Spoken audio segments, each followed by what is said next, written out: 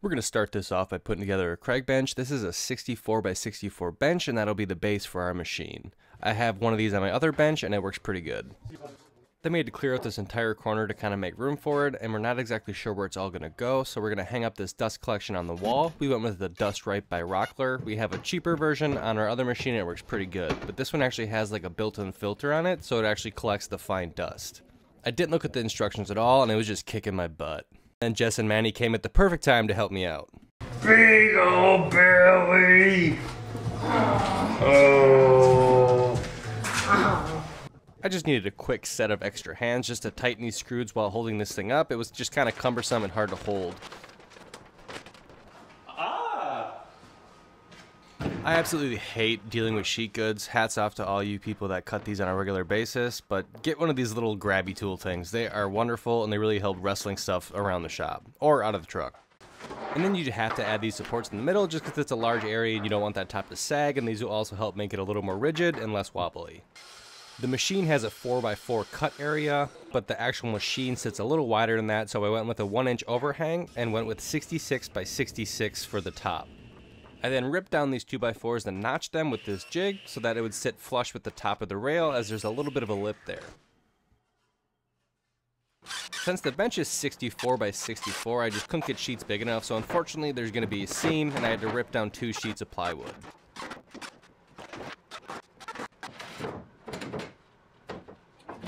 And then to help with rigidity and keeping dust out of the bottom, I added these side panels. This will also give me something to mount all the electronics to. So we finally got the bench together, so I'm going to start getting the machine put together. Jess got super sick and she's stuck on the couch with the dog, so I'm going to try to get this on here by myself, so that should be fun. And the bench is super solid. It's got like no rock to it. There's a little bit of rock this way, but I think if I add one more of these panels to the backside where you can't see it, it'll really sure it up. And now on to assembling the machine. This process is pretty simple. I've assembled like 4 of these at this point. So we're going to use this Festool stainer to give me a hand and mount it right on top of these rails. Then I'm just going to snug up all these bolts, and I'll actually tighten them down once I get the thing fully assembled. And then we're going to slap the beefy Z on here. I don't know exactly where it's going to go, so we're just going to get it close enough for now. And then the arm for the Masso screen, this is actually aluminum. And now I'm going to use all my strength to kind of center this on the bed as best I can. And then I'll just lock down one foot and work my way around the machine after I ensure everything's square and even. And once I get the 2 front feet locked down, I'll shove the rail all the way back to ensure the back feet are properly spaced so nothing binds when it moves all the way to the back. And now to unbox the Masso and hook everything up. Super excited to try this thing out. This is what makes the machine the elite. Brand new brains for the entire operation. Hooking up the cables was pretty easy. Everything was labeled. I'll clean up this rat nest a little later. I just want to get everything running to play with this thing.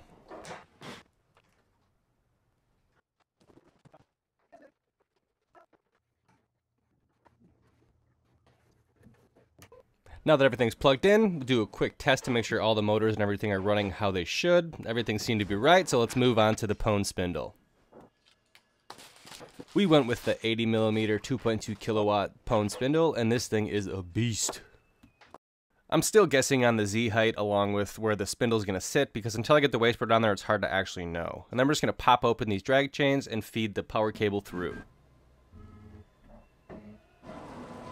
Now I'm going to work my way around the entire machine and mark out where the wasteboard is going to go, just marking each corner where the spindle touches and then just drawing a line.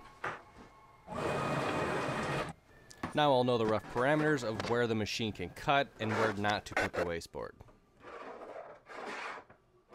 And I'm a T-track kind of guy, so I don't want to mess with any of them threaded inserts, so we're just going to space these out evenly inside of them cutting parameters. And I also highly recommend you get one of these self-centering spring-loaded bits. They help a ton for drilling straight, clean holes in the center of these T-tracks.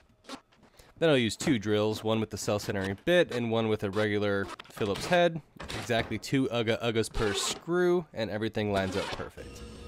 Then to just rip down my half sheet of MDF. Since it's a 4x4 machine, it's an easy half sheet, cut it into the proper lengths, and we're good to go. I'm not going to go into super detail here since I've got like 3 videos on how I do my wasteboards, so swing by our channel and check those out if you want more information on that.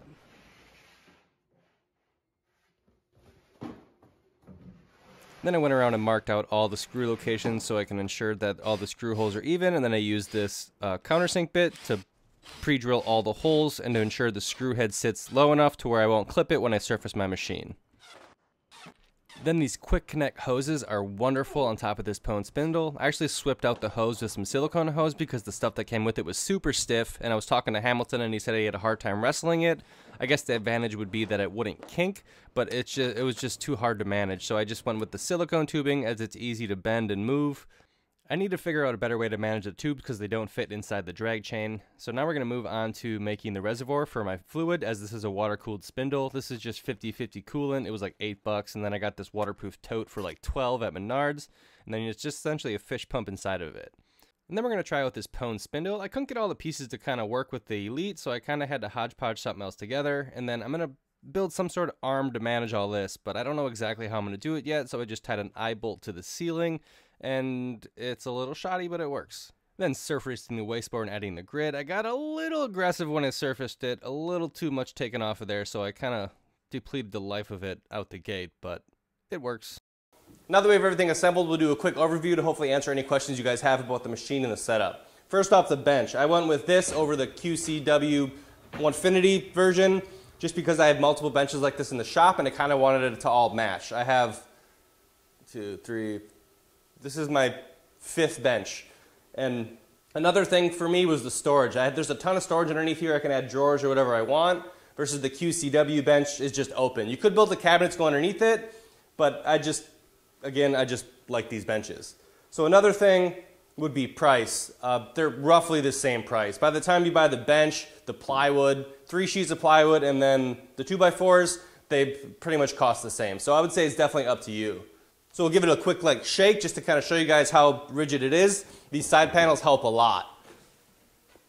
So it does have a little bit of play, but overall it's pretty solid. I'm really not worried at all. That one over there is on wheels, and I don't really have any issues. And that one shakes more than this one. Pretty much anything you do is going to have a little bit of play unless you build like a steel frame bench. I've also seen guys in the Onefinity group just put 2 lags into the wall just so it really eliminates that shake.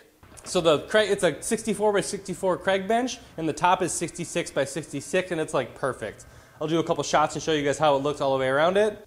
So power consumption. How much power does this thing use? I have mine on 3 circuits. I have one 220 circuit for the spindle. That's on a 20 amp circuit, and it draws about 10.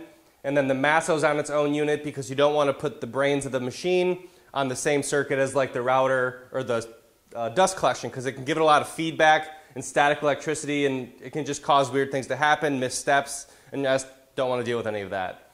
So you could put the dust collection and the router on its own circuit if you wanted. Again, I have mine on 3 circuits. The Masso's on its own, the spindle's on its own, and then the dust collector's on its own circuit. So bare minimum 2 circuits. I wouldn't try to run everything on the same circuit. Okay, so how much is all this going to cost? This exact setup is going to cost you about the bench. So I'm just summarizing all this. I'm not doing like actual like nickels and dimes. This is just rough numbers. So the bench cost me about $500. Again, with the bench, 3 sheets of plywood, and some 2x4s. We'll say $500–600. The machine itself is $4,200 with the stiffy. And then we have the spindle. I went with the pwn spindle. This will run you about $1,000. You can get cheaper versions for about $500, or you can get a Makita router. That's $100. So then I had the dust collection. I went with the Rockler dust collection. That was about $700 with the canister filter. You can run like a smaller Fiend vac. That'll cost you like $400, or just a cheap shop vac will even be fine.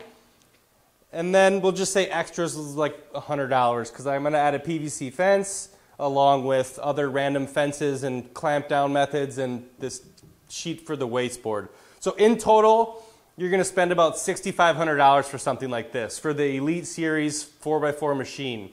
You can get the smaller versions for cheaper. The stiffy will save you some money if you don't buy the stiffy. The Masso unit, compared to their other older units, is going to cost an additional like $1,000.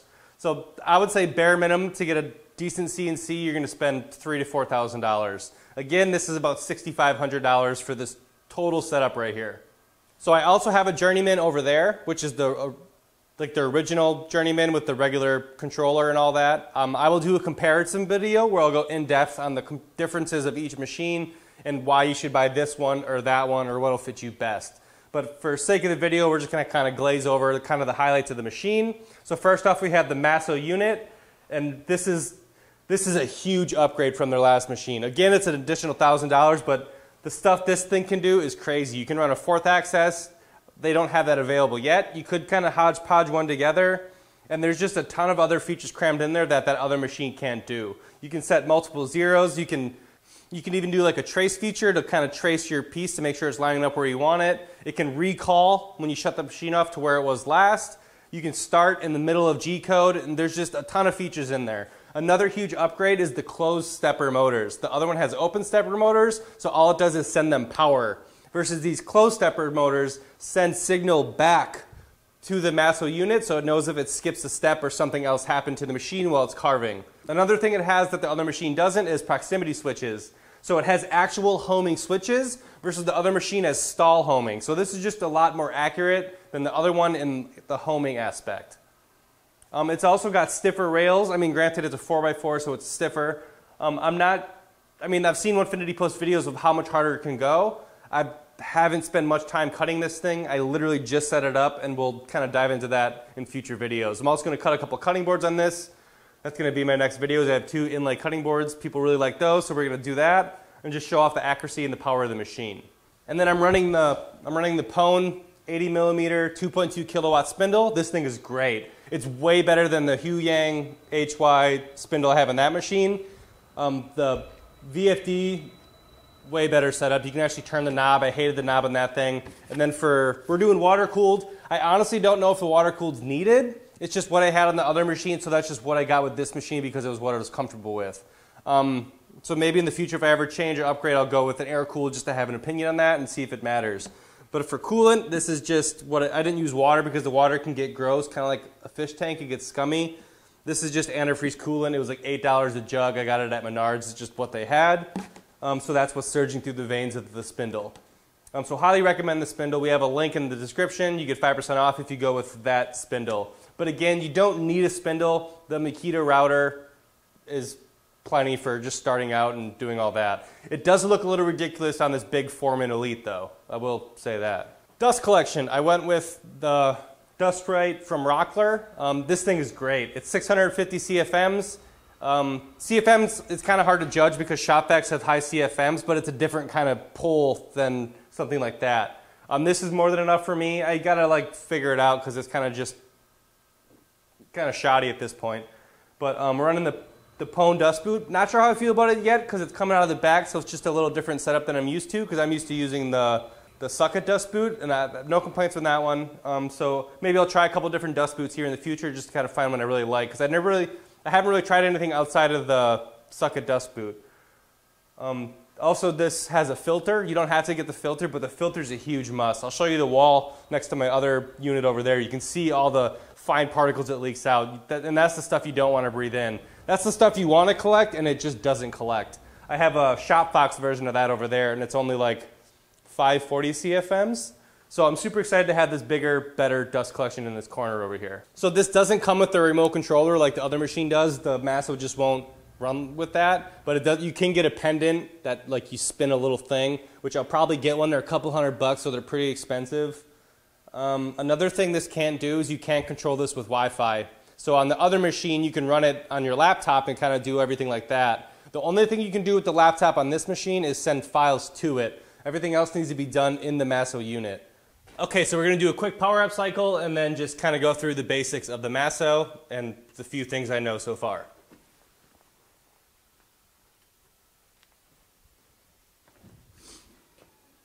So first off, it powers up way faster than the other machine does. And then there's a few safety features. And then now we're going to double tap this to home it.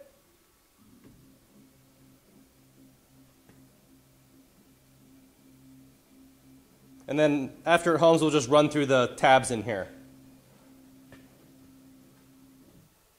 Okay, so we'll start F1. This is the first tab. This is like the brains. Most people aren't going to do anything in here. I have no business even being in here. So in here, this is where you control your spindle, your vacuum. You can turn all that on in here. We'll go to MDI. So you can set up a parking position. So after you cut your job, you can push park and it'll go wherever you want to set it. I set mine to the back right corner. So just like that, after a carve, I can just click that button and it'll go up and over. And then we'll just bring it back over here just to show you. Go to home, go to all home accesses. So then it'll just bring it back over here. So there's also this dry run feature. So like if you use a laser with light burn, there's a trace feature in there. So this will run the first path to show you exactly where it's going to carve. So if you really want to line up that V carve perfect, this dry run will do that for you without actually carving it. Super excited to try that. I haven't tried that yet. Okay, we'll get out of here. So jobbing, or job and probing. So this is where you would, so there's continuous mode.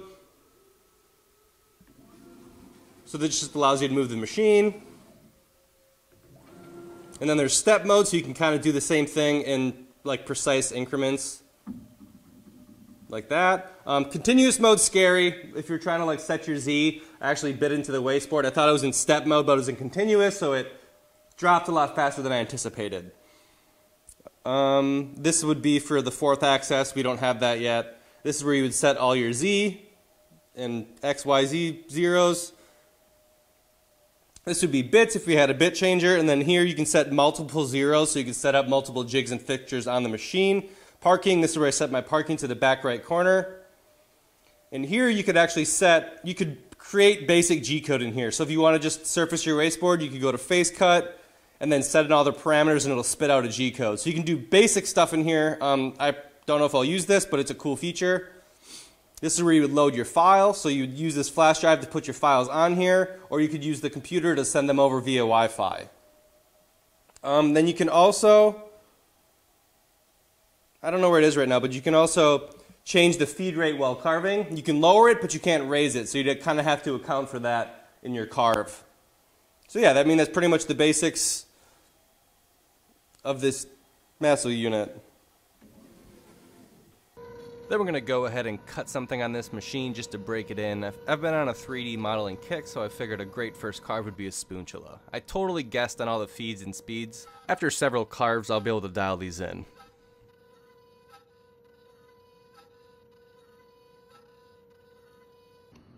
All right.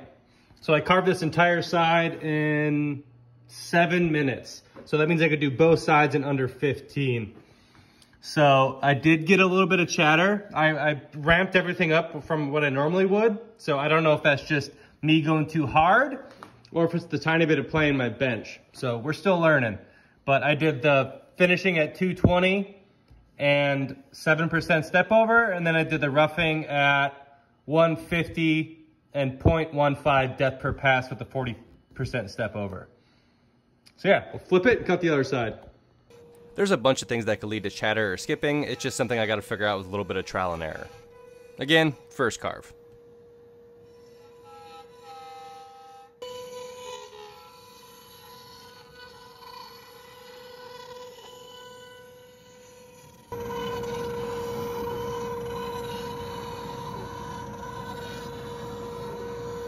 All right, here's the spatula, file available on our website. I carved this in just under 15 minutes. I'm gonna have to dial it back a little bit on the finishing pass. We did get a little bit of chatter, but I can sand that out. And just because you can go 400 inches per minute doesn't mean it's always the best solution. So I would ramp it up a little more on the roughing. I don't care if there's a little chatter, and then I would slow it down a little bit on the finishing to really clean that up. All right, video is done. Super happy with how this turned out. Cut it in 15 minutes, that's super impressive. I got to dial it back a little bit, but overall I'm super happy with it. The other machine takes about 22 minutes to carve this same file, which is available on our website. I also have a course on how to do two-sided carvings. If you want any specific videos on this, let me know in the comments. I'll do a video on the Journeyman and the Elite, comparing them side to side. If you want a video on like the spindle compared to the Pone spindle to the Huyang spindle. I have 2 cutting board inlay videos coming up, and then I'll probably do a video on figuring out all my dust collection just because I think that's kind of interesting, and I get a lot of questions about what dust collection people should buy. And that's the end of the video, guys. Hope you all have a good day, and I hope you learned something.